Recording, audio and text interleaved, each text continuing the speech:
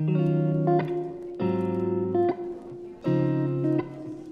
you are watching this video, if you click to watch this video, and you're struggling with retroactive jealousy, chances are good that your partner's past that you're struggling with took place long before, or maybe shortly before, you knew each other. In other words, your partner's past took place before you were in the picture. However, for many other retroactive jealousy sufferers, it isn't so cut and dry. For many retroactive jealousy sufferers, their partner's past overlapped with their own presence in their partner's life. In other words, sometimes people get together, break up, get back together again, and it's a little bit more complicated in that situation. In today's video, I wanted to take a moment to respond to a viewer of this channel who is dealing with this situation and wants to know how to proceed in these somewhat difficult, somewhat more challenging circumstances.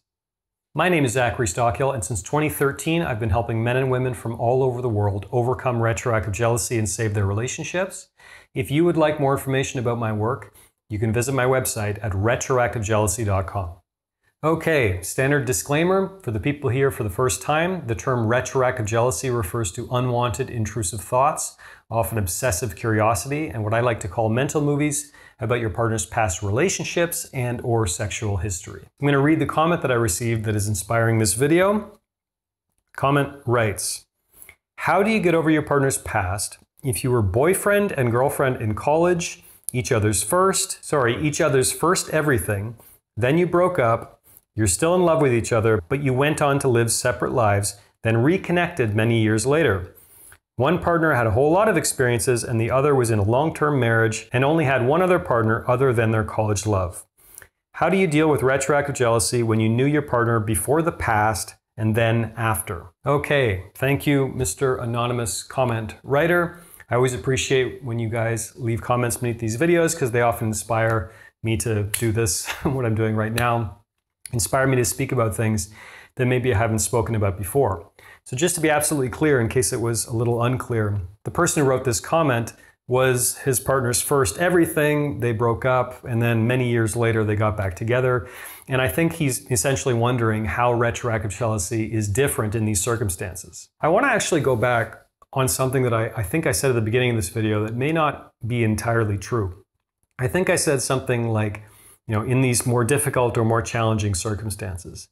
I'm not actually sure that overcoming retroactive jealousy is any more or less challenging if, you knew your partner 30 years ago, then you broke up, then you got back together. As I often say, one of the great things about this issue of retroactive jealousy, and one of the things that I find really inspiring all these years later, is that the path to peace, the path to freedom, the path to liberation from unwanted intrusive thoughts about your partner's past is much the same for everyone. Now I know, of course, everyone's different, everyone's story is a little different, and there's little tweaks and little adjustments that people have to make when they're working through this issue. However, the path to peace is pretty much the same for everyone. So all of the other content on my channel, all of my resources, free, paid, on my website at retroactivejealousy.com, all the free videos on this channel, God, hundreds, I don't know how many. Most of that stuff will still be equally valid to you. It's not necessarily different just because you knew your partner when you were 14 or 15 or whatever, and you got back together in your 50s. It's pretty much the same for everyone. That said, of course there are some differences here. Of course, it's a little bit more nuanced, perhaps. There's one thing that I think about when I encounter these situations, as I often do. When you were with your partner in the past, you broke up, then you go back together again. And I believe I learned this from Esther Perel. Esther Perel is a Belgian psychotherapist. She wrote a wonderful book on long-term relationships called Mating in Captivity. I'm a big admirer of hers. I think her stuff is great. I think this is where I learned this from. Not sure, but I think so. And she basically said that when you break up with someone, then you get back together, you really need to treat it psychologically as a new relationship. Now I realize I'm going to have people saying, well, Zach, that's easier said than done. Well, welcome to life. I mean, anything that's worthwhile is easier said than done, right? But the basic point is, it's a more healthy way to process things if you're looking at it as a new relationship. And by the way, another thing that I think about a lot is an American comedian named Louis C.K. has this great bit where he says, no good relationship ever ended in a breakup or divorce. He says, if a great marriage broke up in divorce, that would be really sad. That would be a bad time. But that has happened exactly 0 times in history. So any breakup or divorce on some level is a cause for celebration because clearly there were problems there. It wasn't a great relationship. So regardless of why you broke up for a reason, just like anyone in history who's ever been through a breakup. Breakups don't just happen. There's always some complicating factors. There's always a reason behind that. So if you got back together again, regardless of whether you were in your 50s or your 20s or whatever, I think it's really wise and useful to start thinking about this like a new relationship. And if you can do that, if you can start telling yourself a new story about your relationship, which I'll come to in a moment, that should help you process a lot of the retroactive jealousy that you're dealing with right now. By the way, a little plug for me. I've been working on this issue for a long time. If you want to work with me, I've worked with many people in these circumstances. A lot of people who watch my videos on this channel apparently don't know that I offer one-to-one coaching on a limited basis these days, but I still do offer some one-on-one coaching. If you'd like to work with me, if you'd like to book my time, click a link in the description of this video and I'll get back to you shortly. Okay, shameless plug out of the way. Coming back to this situation and the person who wrote the comment that inspired this video. Right now, you are telling yourself a story about your relationship. And one thing I've noticed is that a lot of people in your situation, where you're with your partner in the past, you broke up, then you got back together again, a lot of people in this situation tell themselves some version of, I wish we had just stayed together the whole time and everything would be perfect, right?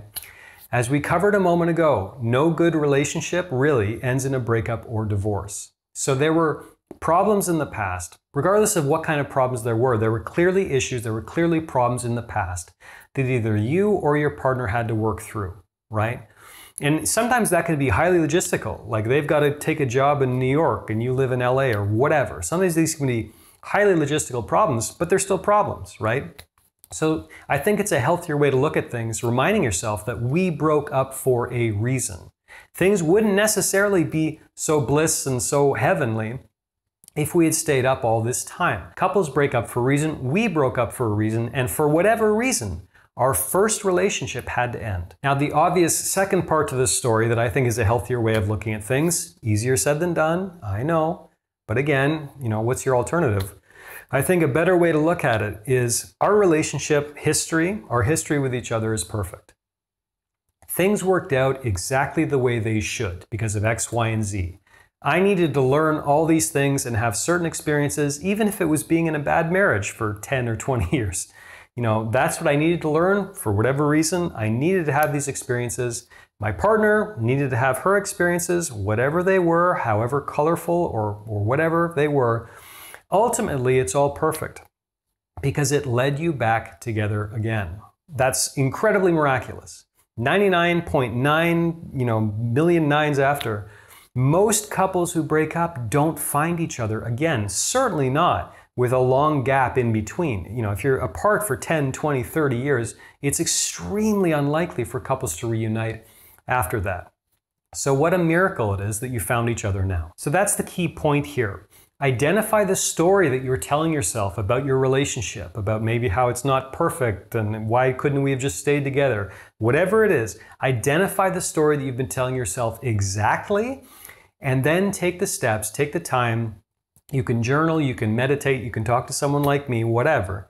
Take the time to come up with a new and better story and start internalizing that one. Obviously, there is a lot more to cover here. For anyone watching this who's struggling with retroactive jealousy, I recently re-recorded my free 4-part video mini course. It includes some steps that will help you get started overcoming retroactive jealousy. If you would like access to that, click a link in the description of this video. I think it's right near the top. The description. I'll send you my free mini course on getting started overcoming retroactive jealousy. You can unsubscribe anytime. I encourage you to check it out. Thanks for listening. Thanks for watching. If you benefited from this video, please click the like button, leave a comment. Be sure you subscribe to my channel to be notified of future videos. Thanks again, and I'll talk to you again soon.